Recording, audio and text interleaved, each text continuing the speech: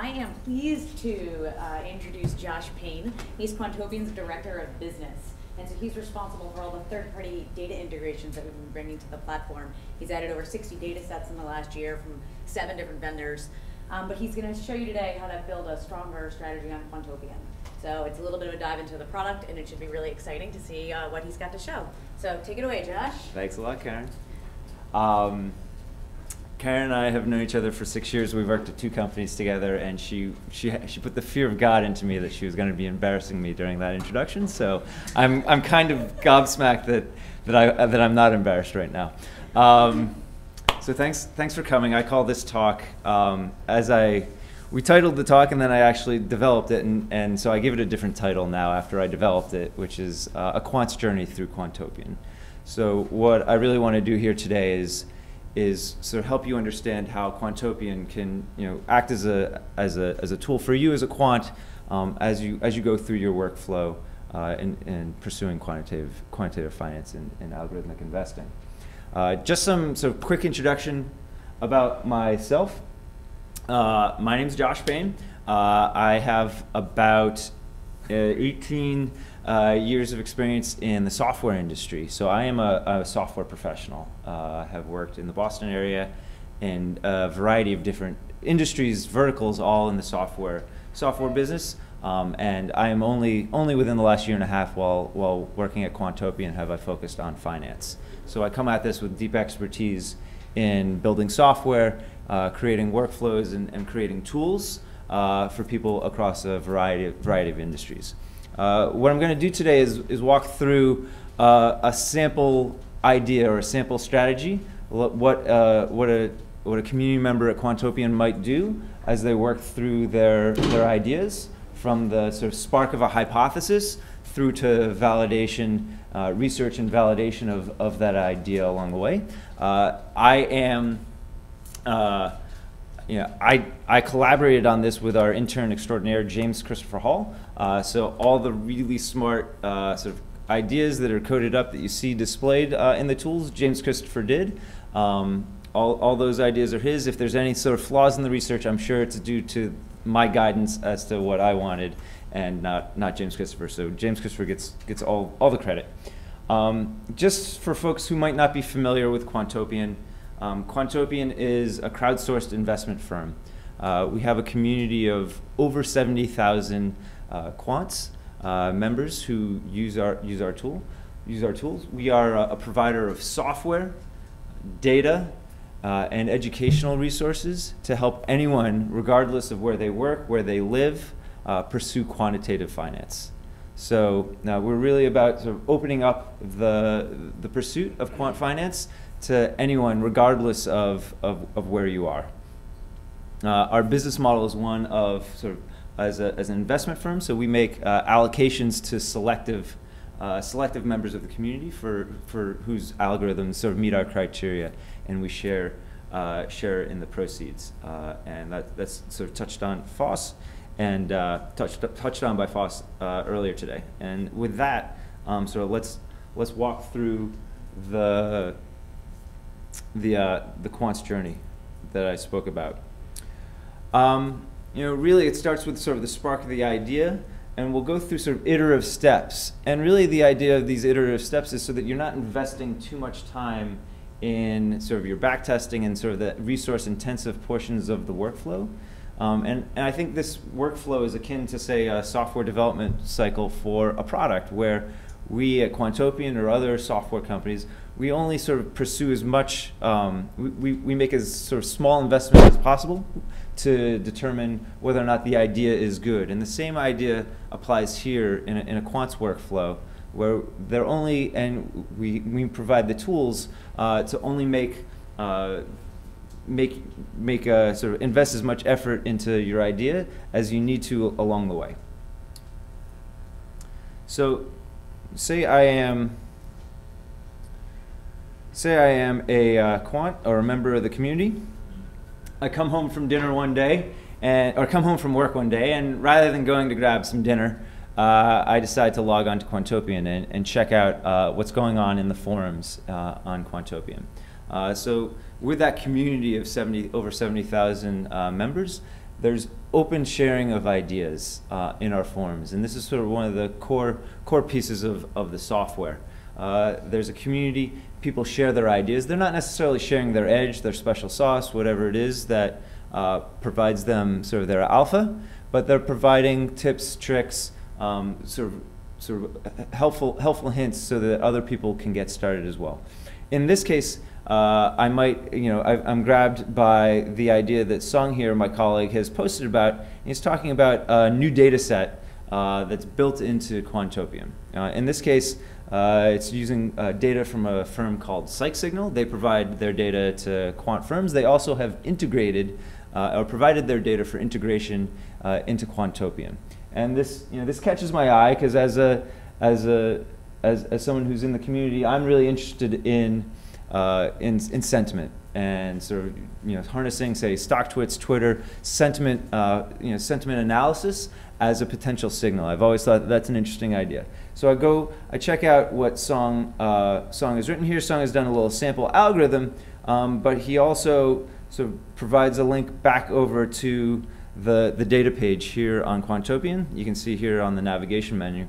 And I say, I go search for sentiment, and not only do I find that PsychSignal data, and that PsychSignal data takes StockTwits sort of messages, Twitter messages, and assigns what they call trader mood to it, or a sentiment, and determine bearish and bullish measures for each stock each day based on Twitter and StockTwits, and that's really interesting to me. But there's other sentiment vendors here inside the Quantopian partner program as well that I can play with. There's one from Centex. Centex is a little more focused. They go grab news stories from 20 financial news outlets, CNBC, Wall Street Journal, Yahoo Finance, and so forth, Forbes, and do sentiment analysis and natural language processing on it. So that's interesting to me as well. And then Acern, who's actually speaking here later in the day, Acern does a broader spider. They go and grab millions and millions of news sources, blogs, news sites as well, and do similar sort of natural language processing and sentiment analysis. Each of these data sets has been integrated onto the platform. So me as the quant, I don't have to worry about going and sort of doing the crawling and grabbing the data and doing the natural language processing and determining what stock is mentioned in the news. All this is pre-built, pre-integrated into Quantopian. We've done the mapping for you. It's all there. So now, instead of having to do a lot of the plumbing, a lot of the heavy work with all these external data sources, I can just get into the nitty-gritty of sort of pursuing my idea. And so I might, in this scenario, say, I'm going to sort of look into the possibility of using one or a few of these sentiment data sets in a strategy. And each of these data sets provides me a free sample. So I haven't had to pay anything. It's all free. I can look at broad swaths of this historical data on Quantopian to research my idea and sort of start to validate or invalidate my hypothesis through research. So that brings me over to the research environment, and I'll pop over. And sort of that first step for me, and now that I'm sort of starting to write a little bit of code, is to go to our research environment and use those free data sets that we get from the partners and start to look at it in combination with the free market data and fundamental data that's also integrated in. So what we've done here on Quantopian is all these data sources are coming from disparate places, and we are sort of unifying them onto the platform and doing, say, the symbol mapping so that you don't have to worry about that. It's all sort of mapped universally. And so my first step here on Quantopian within research might be to just do a basic sniff test of this data set. I'm skeptical of of all data, right? Who knows what the quality of this data is? Is it decent quality? Is it even worth my time? Or is it going to be a total waste of time? So what I'll do here is go, so import each of these free data sets here, and then pull them out. And what I'll do just for my sniff test is I'll look at it for Apple, right? If there's decent data for Apple, that's a sort of a reasonable sniff test just to make sure that the data is available. So I'll grab this data for Apple for each of these data vendors. I'll put it into a pandas data frame. And then I'll also go grab market data down here in this line. I'll go grab market data for Apple as well and get the daily price of Apple and throw that into a data frame as well. And then I can start to just do some charting of Apple's stock price against the sentiment for Apple from each of these 3 data sets. So in this case, I can go look at psych signals sentiment for Apple and chart it against Apple's price. The Apple price is in gray. The StockTwits trader mood, what psych signal calls it, is charted here in red. And for the sentiment vendors, it's actually pretty noisy. So what I ended up doing was throwing in a rolling mean. So we do a trailing window of 20 days just to smooth that data out. And I can start to examine the chart and see whether or not there's any kind of correlation that I can eyeball and start to help my thought process along. And if I'm looking at it, it looks like there is some nice correlation here between StockTwits and the stock price. Maybe this sentiment is predictive of price movement, or there's it's possible, and that's what I'm going to be looking for. So my hypothesis here is maybe sentiment in a very naive sort of example. The naive example is sentiment yesterday is going to be predictive of tomorrow's price movement, and for the purpose of this demo. Next I'll go look at Sentex as well, and I can chart it in the same way. In this case, maybe there's a little sort of opportunity for sort of contraplay. Maybe high sentiment means I should be selling, and low sentiment means I should be buying. Maybe that's a valid idea as well. I see that, but the data looks good enough. I look at a certain sort of similar kind of story. So it passes sort of that first level filtering of research. I haven't written a backtest yet. I haven't gone into sort of and run any kind of strategy yet. So they look good. Can I ask a question? Sure. So when you're gathering the data sets to measure sentiment, how are you substantively evaluating the data to determine whether the sentiment is positive or negative, whether that has an effect on the stock? That's what we'll do next. Oh, okay. Right. We're just making sure that when we open up the box from these sentiment vendors, that they didn't put in garbage, right? That there's data is always dirty. It's just a matter of how dirty and messy it is.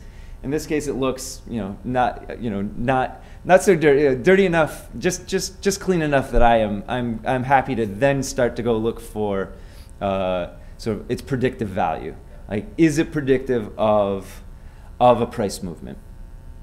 And so with my next step, I'm going to do sort of a simple. I'm going to put that simple naive strategy into practice with factors. That is a concept in the Quantopian platform. So Quantopian in the last year introduced an idea, or a new portion of our API called the Pipeline API. The Pipeline API its purpose is to sort of better facilitate cross-sectional analysis.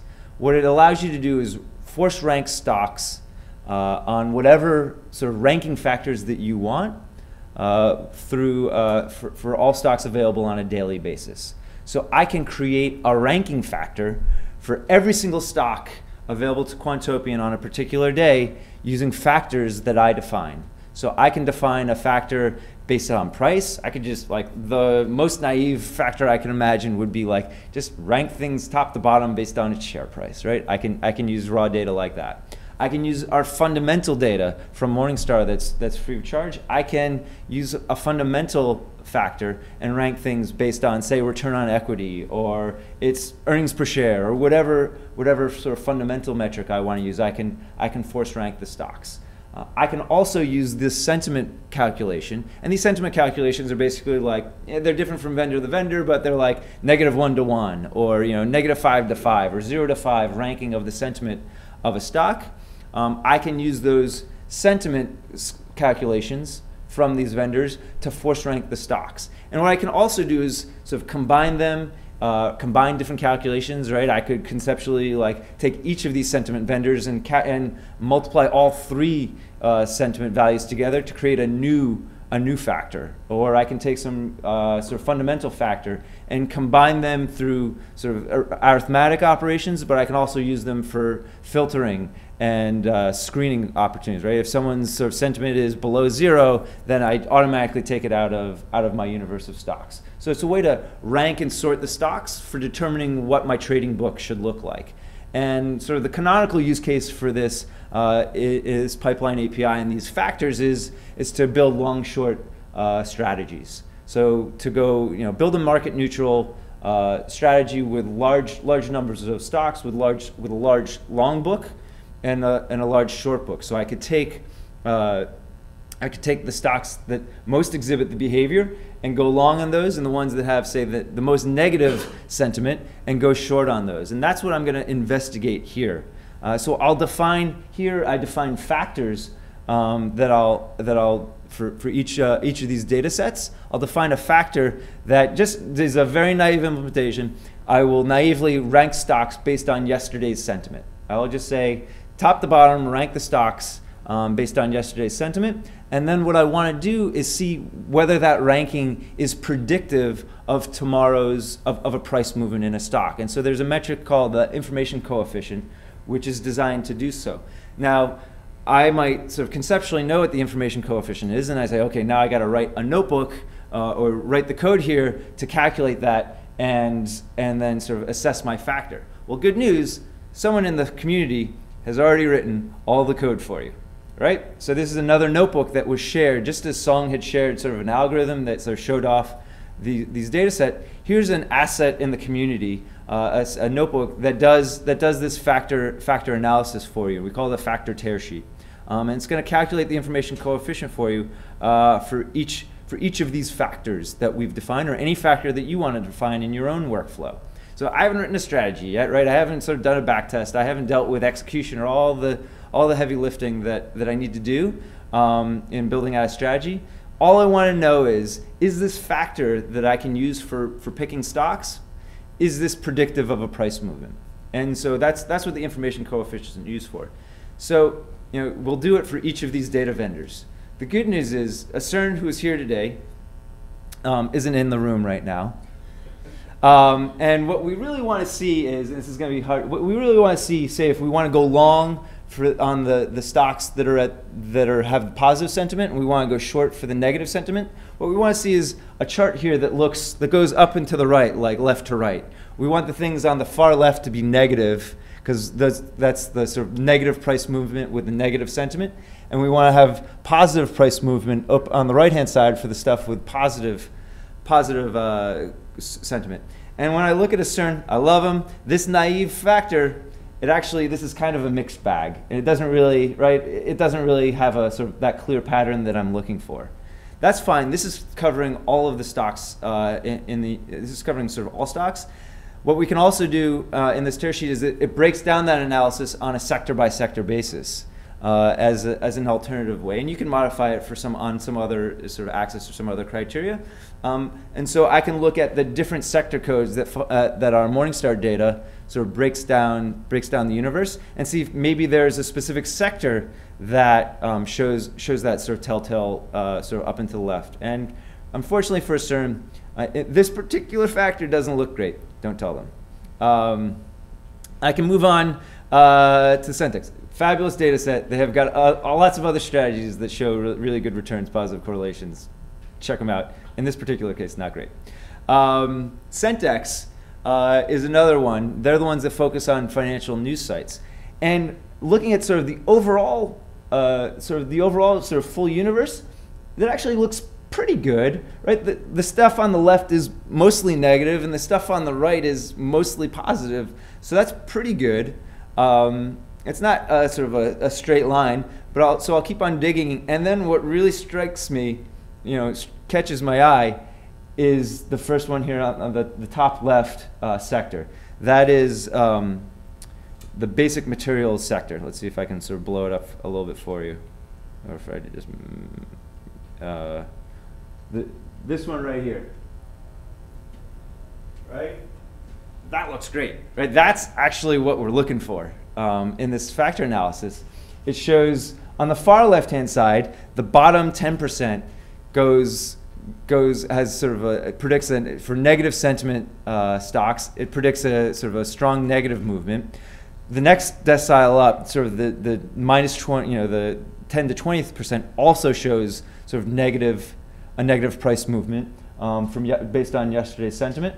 And on the right-hand side, we show exact opposite, positive sentiment, both so the top 20%. If I'm looking right over here, positive sentiment, positive price movement. So that's actually really cool. Now I'm actually pretty excited when I see that. That's, if I want to build a long-short market neutral strategy, that's the kind of behavior that I'm looking for. So I say to myself, what have I learned so far? If I take sort of news sentiment and focus it down on our companies that are in the basic materials sector. These are companies that focus on mining, aluminum, those sorts of companies. The company that I always think of in this sector is Alcoa. Alcoa for a couple reasons. One, when I was a kid, they used to have awesome ads during NFL football games. I don't know if anybody remembers that. That's why I like Alcoa. One guy remembers. Two, their ticker is AA. So whenever you sort things by ticker symbol, they're almost always at the top, right? AA, they're like AAA locksmiths. They're at the top of symbol for strength. But Alcoa is a sort of one of these companies, and I want to take a step back here and say to myself, what's the underlying economic hypothesis? Can I actually sort of layer on or sort of attribute this behavior to an economic hypothesis that makes sense? And I think I can. So, these companies in the basic materials segment, they're not the most exciting stocks in the world. They're not the most exciting companies. People are not really talking about them in the mainstream press. This is like absolute opposite of Apple, right? Apple is super noisy. Consumer goods companies are super noisy. But in this case, the news sources that we're drawing from are financially focused. And these are pretty boring companies. You're not going to get ratings or a lot of clicks on your news site by writing about Alcoa and these other mining companies. And so I think there's probably a sort of a strong amount of essentially signal in this data, because there's not going to be noise. Like, nobody's sort of writing about Apple. No one's writing about Alcoa unless there's sort of a legitimate news story, some sort of legitimate market influencing story on it. So it seems like it makes sense to me. It's not, I can convince myself that there's a chance it's not some sort of spurious sort of correlation. So I'm going to take that factor, right? I've built it here in research. I've written the code, and I'm going to do some more sanity checking on it, with some other sort of basic factors that I can write here in research in a notebook. So in this case, James Christopher has a couple of other sort of simple factors that he knows are sort of relatively predictive. Something like, say, sort of the dollar volume, sort of the volume of trading on the stock, and the return on equity. So we built just a couple of simple factors to see if they actually correlate. This new factor that I've built, does it correlate to some other existing factor? And, is this simply a proxy for some other factor that contains signal? I can check the correlation for that. Again, haven't written a backtest yet, still skeptical. And I see the correlations here against those sort of simple factors, and whatever other factors I may have in my back pocket, are pretty low. It's 0.1, negative 0.16. It's not this new factor that I've built, this naive sort of Centex basic materials factor is not highly correlated. And with that, I'm ready to start the process of sort of formally sort of fleshing out my algorithm and build out my pipeline factors. Like, what exactly am I going to do to create my book? And I can sort of do this analysis in research still, to really sort of get my mind around the book that I'm going to create, my long and short book. What are the factors that I'm going to use to really sort of flesh out this strategy? So this is a lot of the code that I need to start to work on it. And what I'm going to do is, this is the code that I've built. This sort of defines a bunch of my factors here in this code. And then what I can do in research is chart it out. And that's actually pretty small. Let's see if I can, let's close that up, see if we can get a better view there. What I can see here in this chart is all the different factors that I've created to help me define my universe. And what now I'm at the point in my workflow where I'm not just sort of taking my alpha signal, which is this basic materials sector and the news sentiment, but I'm also doing I'm also sort of putting into place some of my good, clean living sort of factors that I use to sort of have a clean universe. So what I don't want to do when I'm trading is trade illiquid stocks, right? So I'm going to create a dollar volume sort of factor here. I'm going to take the volume. I'm going to take the closing price each day and create a factor that is the average dollar volume over the past 20 days for a stock. And I'm going to say it has to be in the top 500 sort of liquid stocks, and use that as a ranking factor. And then use it to mask the stocks. So I'm only going to take liquid stocks for my universe, and I don't want to trade some illiquid stuff. I'm also going to go over here and grab just stocks for whom they're indicated as the primary share, because what I don't want to do is mistakenly overweight my portfolio with two stocks from the same company, two separate share classes from the same company. So I just want, say, the primary share, so that I only have like one entry of Alcoa in my book, not like, say, both share classes, and go out and buy both share classes. And then what I'll also do is grab the sector code. In this case, I want basic materials that I saw from my factor analysis. I'll go grab the sentiment, and I'll create factors, combine them, and use them to both screen stocks out of my universe and then do the forced ranking using the sentiment. So I use everything but the sentiment to screen down my universe, and then I use sentiment to do that forced ranking. And then what I'm going to do is take the top 20% go long and the bottom 20% go short. And now that I've done all that zooming, let's zoom way out, way back in, rather back out, and start to now, and only now, right? I'm like 7 tabs into this demonstration. Only now am I going to go actually write my full strategy. I can copy and paste that pipeline definition, use that here, right? It's all that same code that I was working on with research. I can build the pipeline, and what I'm going to do is build a long book using the long book is based on the top 20%. I'm going to build the short book using the bottom 20%, the lowest sentiment basic material stocks, and then sort of set that as the stocks that I'm gonna work with here.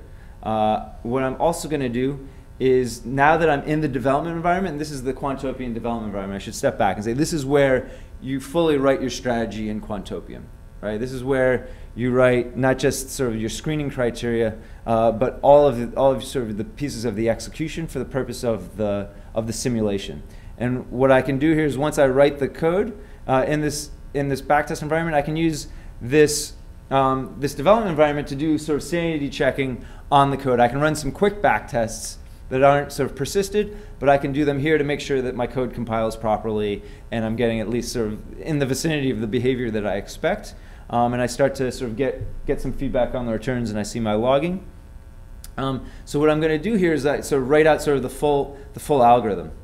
And what I'm also going to do is, in addition to setting my long book and my short book, I'm also going to schedule when I'm going to sort of execute my trades. And in this case, I say I schedule my function. I'm going to schedule my rebalance function every week. And there's a sort of variety of options that I could take. In this case, I chose sort of weekly. But there's lots of ways that you can play with that as well.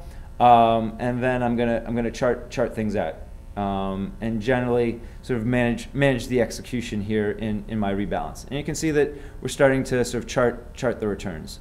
I can run a fuller backtest that's persistent, and I did that prior to this. And we can go check out one of those fuller backtests. And this is all in-sample data, right? You know, I'm still using that free sentiment data. It's all in-sample data. That free data goes up from sort of a back when Centex started to calculate the sentiment to sort of a time lag where they're willing to give me free data. If I wanted to do out-of-sample testing, I'm going to need to buy sort of the most up-to-date data, and there's a sort of a small subscription fee. In the case of Centex, it's $10 a month. So you know, for the price of four coffees at Starbucks, you can get Centex data every month. 4 coffees? Four? Four? All right, my Starbucks. All right, two coffees. We'll call it 2. You guys must get like that whipped creamy stuff. I don't know, all the fancy lattes. I'm a straight ahead guy. So the backtest here, my in-sample. So I finally, like eight tabs in, I've run a full backtest, and the backtest here is going to provide me some of the high level metrics that I'm going to be interested in to assess the strategy. Of course, I'm going to look at the returns, but in this case, I was doing a market neutral strategy. So I see that my beta is essentially where I wanted it to be. Oh, in this case, the Sharp is 0.5. I thought maybe the other backtest.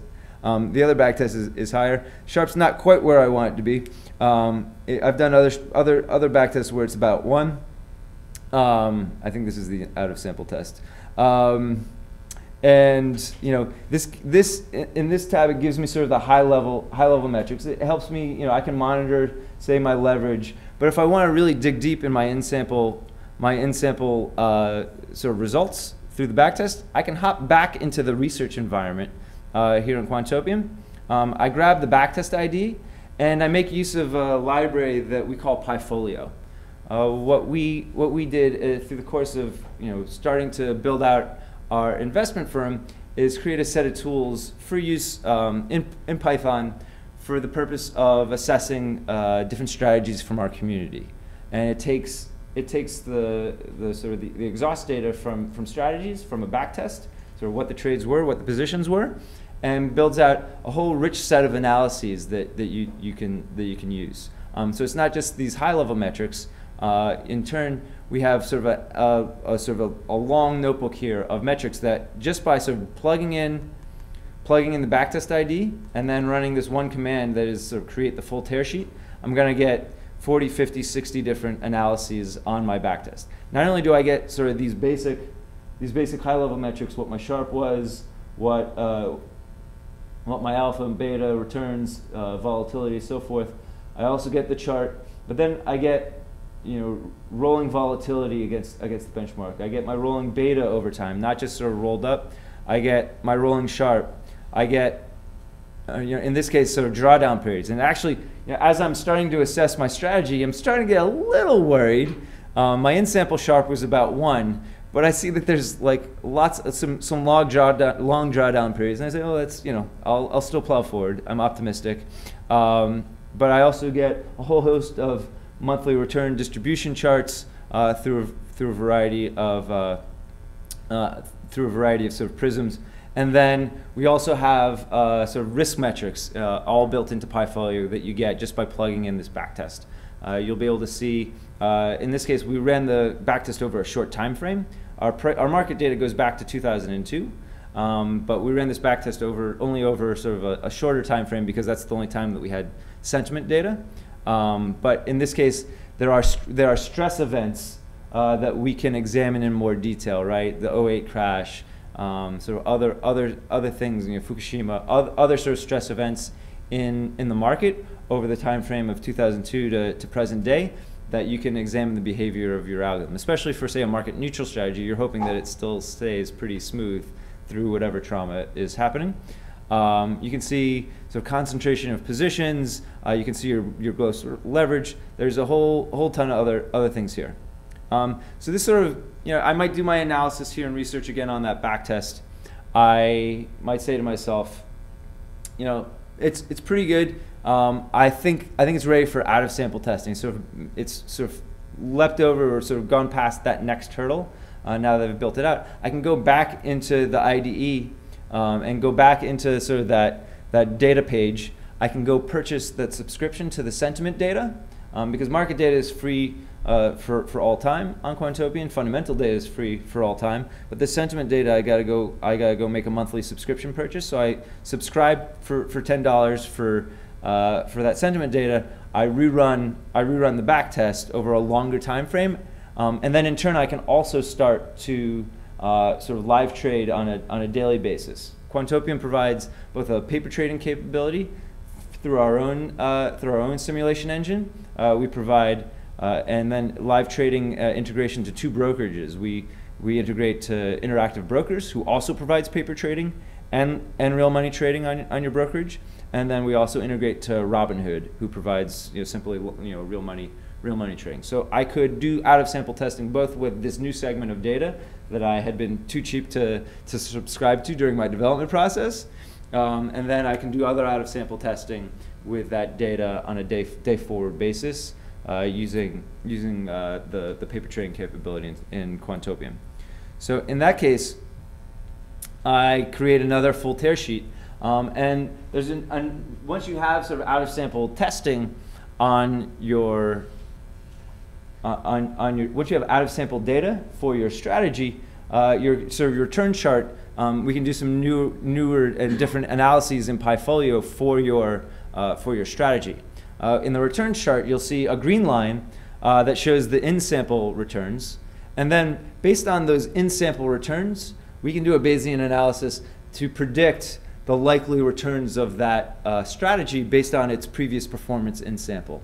So you say, well, based on your in-sample performance, where you've had a chance to backtest as much as your heart desires, we would predict that somewhere in this blue cone, your strategy should deliver returns if the return stream maintains consistency with its previous performance. So then, in turn, we can chart the out-of-sample returns against that blue cone and see, does your out-of-sample performance actually stack up with what we would expect from your in-sample performance. So we can go down here to our cumulative returns chart and see that that blue chart is one standard deviation of where we would expect it to be, and that red line unfortunately doesn't quite, it makes it into the blue cone periodically on occasion, but at the end sort of peters out and is below one standard deviation of what we would expect for that previous performance. To say, either, and there could be a lot of reasons. It could be because we've overfit the strategy. It could be that the signal has degraded since then, but it's still a decent signal. But at this point in our workflow, we might go back and sort of stash this factor and start to look at other factors that we might sort of want to use in combination with it. It's got some decent performance out of sample, but not necessarily the performance we were hoping for. Granted, it was a naive implementation. So with that sort of wraps up sort of the whirlwind journey through the Quantopian platform. Happy to answer any questions that you might have along the way. Dan?